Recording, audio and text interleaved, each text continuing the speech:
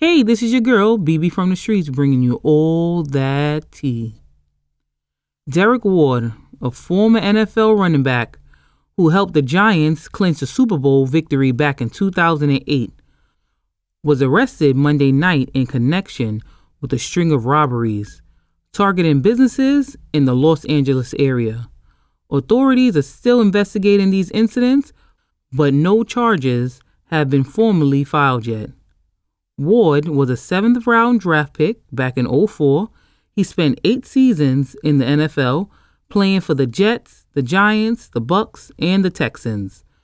During his time with the Giants, he emerged as a crucial player, contributing to their Super Bowl win over the Patriots.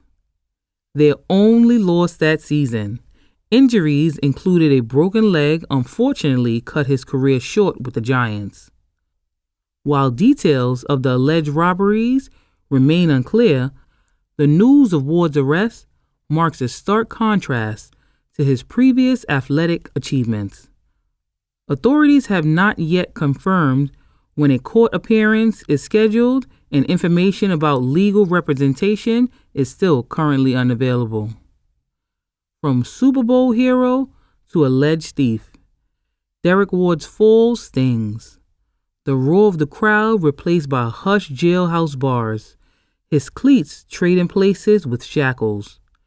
Years of gridiron glory cast in a dim light of alleged misdeeds. It's a tragic descent, a star's trajectory bending sharply downward. We watched him soar, cheered for his triumphs, and now witness a different kind of fumble. One that tarnishes not only a trophy, but a legacy.